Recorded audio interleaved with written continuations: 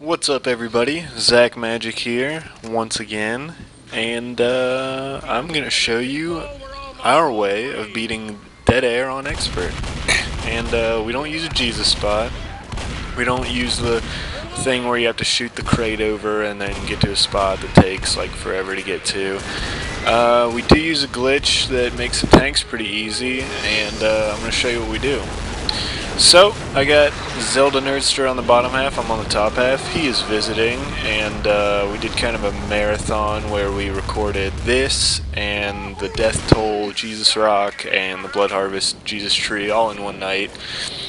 Good times, and, but anyway, we're playing on normal right now, but this exploit we're going to show you does work on expert, as well as any of the other difficulties. We're just playing on normal because it's just the two of us, and we got two AI bots, so we're not even going to try to do expert with two AI bots, or else it would take all night.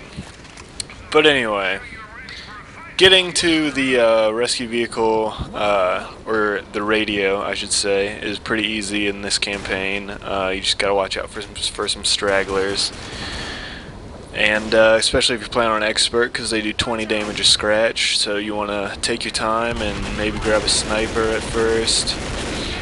But anyway, once you get here, we're going to kill our comms right now, because we don't think they're going to participate in the glitch with us.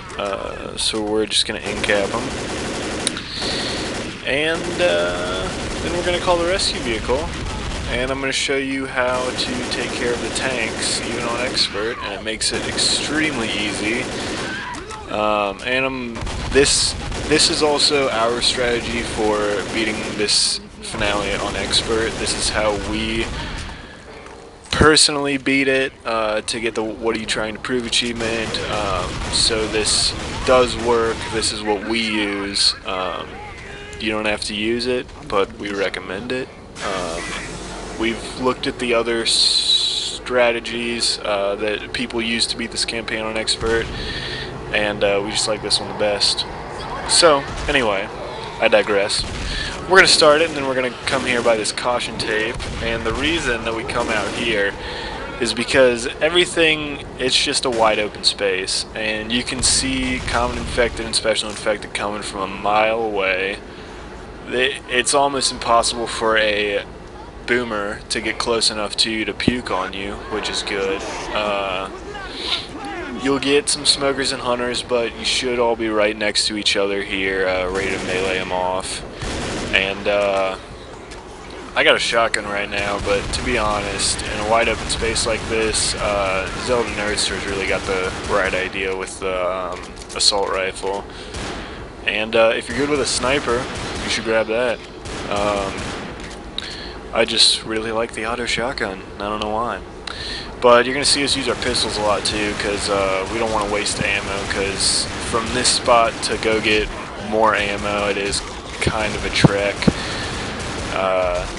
So we're going to use our pistols a little bit, and I think we do a pretty sloppy job this time around, because there's only two of us. It's a lot easier to take care of these hordes that come from the distance when you have all four people in keeping a lookout.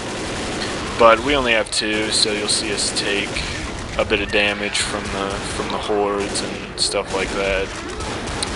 But we won't take any damage from the tanks, and I'll show you why. Right now the first horde ended, and we're gonna rush to the this side of the huge plane, and we're gonna crouch in the middle of it. And we do this because the tank comes from the other side, and you can see his feet right under there. He comes from the other side, and he tries to go straight at us, and I don't think he realizes there's a giant plane there. So I guess he doesn't know that he needs to walk around the plane, but he just gets stuck on the other side of the plane, and you can see his feet under the plane right there where I'm shooting at. And if you're crouched, you can just sit here, and you can even use your pistols only, and you can just blast at his feet, and it'll kill him eventually. And we took a little bit of damage because I got boomered, and we had some horde while we had the tank, but the tank did not do anything to us because he didn't get near us because he was stuck on the other side of the plane. And that's essentially what the tank glitch or exploit is that we like to use in this level. Because really, if you have 4 people, even on expert, it's really not that hard to get past the hordes if you're out in this open spot like this. It's really a lot easier than you would think. We're just making it look hard because there's only 2 of us. But yeah, we're gonna do the same thing with tank number 2, and Zelda Nerdster is gonna try a technique that we're gonna tell you not to do, and you'll see why. But yeah, this is that's pretty much how we personally beat Dead Air on Expert. And we got guides on our website for Jesus spots for all the rest of the campaigns that you need for What Are You Trying to Prove. And this is actually this is the last video that we need to post for that, so I'll probably make a playlist with this in it, just a playlist called What Are You Trying to Prove, and it'll have all 4 of the finale guides that we've made. And every one of these is how we beat the finales on Expert, so they do work. Yeah, you can find a lot more information about this this trick on our webpage, along with all our other videos and a bunch of strategies that we don't have on video yet, but we have in text on our webpage. Achievement guides, whatever you need, we got it. So here comes the second tank. There's a boomer right there. I killed him. Probably the only boomer in this finale that didn't puke on me. But as you can see, if you're in the middle of the plane, the tank gets stuck right there again. Something to note is that if you make a mistake and the tank does get around, if you run him all the way around the plane, you can get him stuck again. So don't worry if he makes it around, because all you have to do is run to the other side and get him stuck again, and we have done that before and it works. What you just saw was Zelda Nerdster lighting me up with a Molotov because he thought he could chuck it under the plane and light the tank on fire.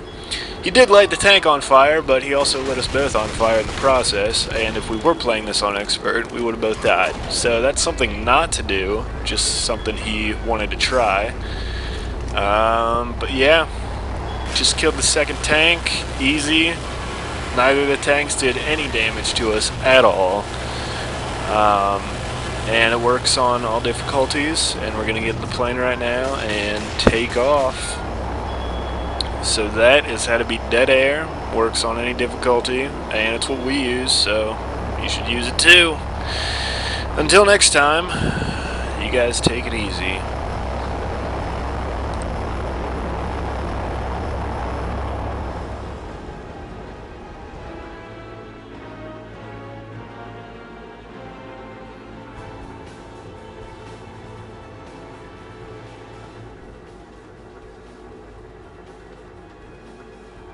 And that is how you do it.